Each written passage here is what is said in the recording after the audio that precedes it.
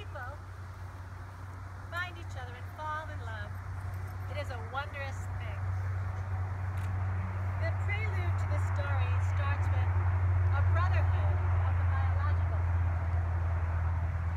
and a sisterhood of the spiritual. Justin stands here for his brother Brandon as best man. And Dasha stands here as friend and soul sister to Svetlana.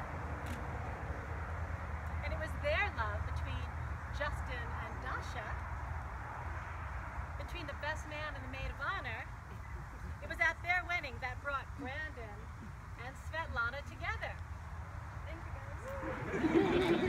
So that is where the miracle of Branda and Svetlana's story begins.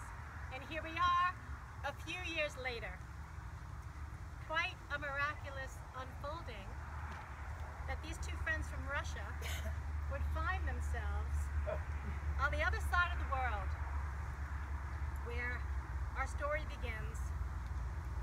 Perhaps when Svetlana and Dasha were teenagers, they were fantasizing about who they would marry.